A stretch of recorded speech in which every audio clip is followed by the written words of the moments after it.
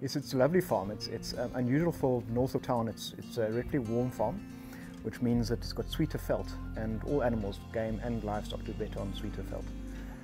It's got the ironstone ridges, which provides protection from the cold.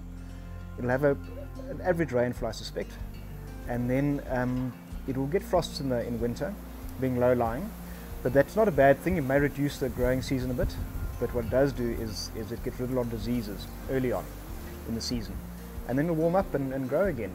So, and the river itself is unique in that it always provides food. So when the rest of the district is dry and the rest of the farm is very dry, there'll always be some food in the river to help the animals, especially old animals, to fatten them or to raise that last calf. But it's very pretty. It's a very pretty farm, and it'll suit all sorts of livestock and game.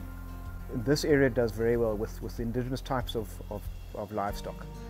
Cattle, small frame cattle like a Nguni or a Tuli, the indigenous sheep like the Damara, Meatmaster, goes to extremely well in this kind of thicket. More the meat goats like the boer goat and the indigenous goat. And of course game, if you like to farm with game. It's suit a wide variety of game. It'll have indigenous game like kudu and Mount Reedbuck, steenbuck, klipspringer, duiker, but you could certainly introduce other game. But as a livestock farmer, I'd concentrate on cattle and a meat sheep with some wool and a meat goat.